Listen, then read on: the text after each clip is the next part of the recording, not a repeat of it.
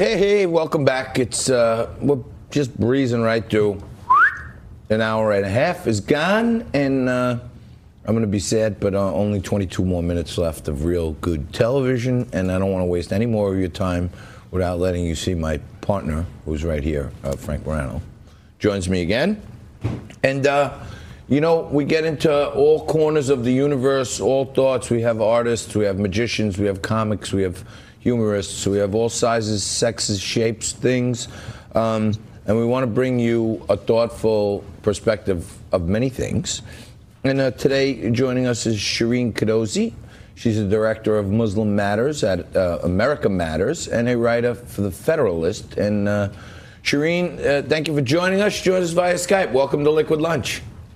Thank you. I want to just add that I really enjoyed serving with America Matters, but I'm with Clarion Project now as their national correspondent and director of PVE training for their education initiatives. That's on me, Shireen. Apologies. I used an old intro for you when I wrote it out for John. So tell us about this town hall that you guys did in Ilhan Omar's district. Certainly, I don't think there's a congresswoman in America that has gotten more attention, and a good portion of it negative, than Ilhan Omar. What did you guys do and why? Well, we took the conversation straight to her district. There are so many issues that she's skirting around, and she calls very, very critical questions that impact our community and that impact Americans as appalling questions. And in reform, we believe that no question is off limits. So we took all those questions straight to her district and had an open conversation on a number of issues that really covered the entire spectrum of what it means to be Muslim and what it means to be American in the 21st century, and how we can reconcile those values with American values. Can someone at any of these things, can anyone get her on the record, especially with something as big as 9/11, acknowledging that it wasn't some people who did some things on 9/11, but it was, Muslim, Islamic, radical terrorists? Should she even recognize that? Well, one of the issues that we covered in the town hall, this was a question that came from the audience, is how do we know which Muslims to trust and which Muslims to be skeptical of? And really, we have to look at the body of work. And so my colleagues, Dr. Zuhdi Jasser and I, Asra Nomani, and myself and others, we have 15 years minimum of work to show for what we've done. And we've been consistent. With Ilhan Omar, that narrative keeps skipping. And if this was a one-off thing, if she said this, somebody did something as a one-off statement in light of many positive, statements that reflect our values, that wouldn't be as big of a deal. But this comes on the heels of really hateful, Jew-hateful, anti-Semitic slurs. It comes on the heels of really deflecting questions on FGM. And so when we have this entire new video she came up with today that was this really nice, well put together propaganda piece about how this fictitious story about what happened to her 9/11, and it's not really an authentic narrative, as if you can watch the video for yourself and you can judge for yourself. So when she says somebody did something, it's not just that she said that, but it's the entire scope of her work and her attitude and her demeanor and her behavior towards other Muslim American leaders that really calls this statement into question.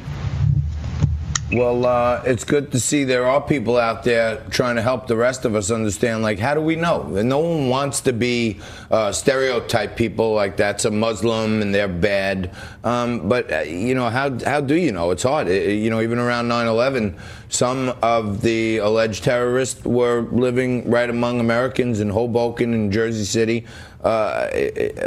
Thank God you're out there doing some work and pointing out who the bad guys are. Shireen, I know you've studied this subject at great depth.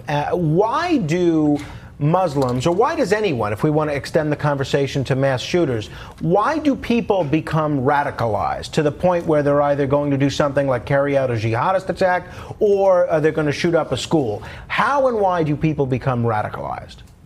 Right. So Clarion has a preventing violent extremism training program, and we really look at this question. We look at the broad spectrum of ideological radicalization, from Islamist terror to neo-Nazis to social militarization to school shootings. And what it comes down to is we all understand how the gang frameworks worked in the 80s and 90s, and the same sort of method is applied towards these ideological groups at this point. So what recruiters for these groups do is they look for vulnerabilities in people who are going through sort of what we call push and pull factors in their lives or ways of experience that are really causing a lot of conflict in their identity and their belonging, and they exploit those. So when we look at a group like ISIS, for example, ISIS, as much as it does borrow a lot of its violent verses from the Quran, a lot of it, the rhetoric and the behavior is symptomatic of the problematic legacy that Islam has left behind.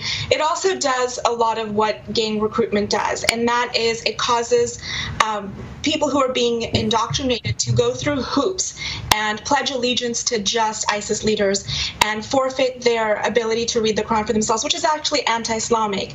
So when we look at something like mass shootings, jihadi campaigns, we're looking at people who have really been exploited, people who had difficult lives, difficult experiences, and then there was some sort of crack in their timeline that made them really vulnerable to being exploited by people who are smart enough to know how to exploit people using different ideological tactics.